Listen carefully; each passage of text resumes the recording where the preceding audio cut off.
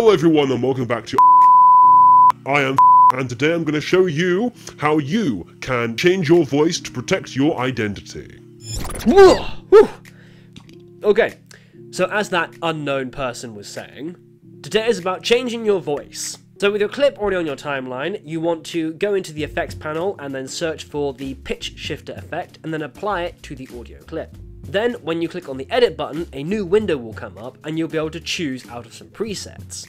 Angry Gerbil, which will make you just sound very high-pitched. Hello everyone and welcome back to iFilm Things. Deathly Ill, which will make you sound a little bit lower. Hello everyone and welcome back to iFilm Things. Stretch, which does something.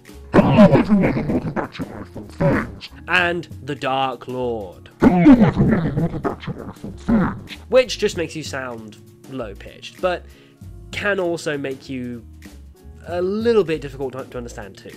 Or you can use the pitch transpose sliders which are underneath the presets.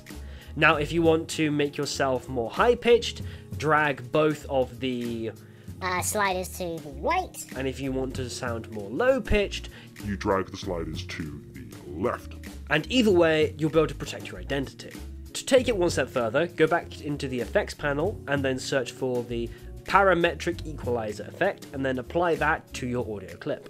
Then click on edit and then select the LP or low pass and the HP or high pass buttons, and that'll create two curves at the end of the graph. Then you can pull the high pass and low pass points more towards the center and boom, your voice has been successfully changed.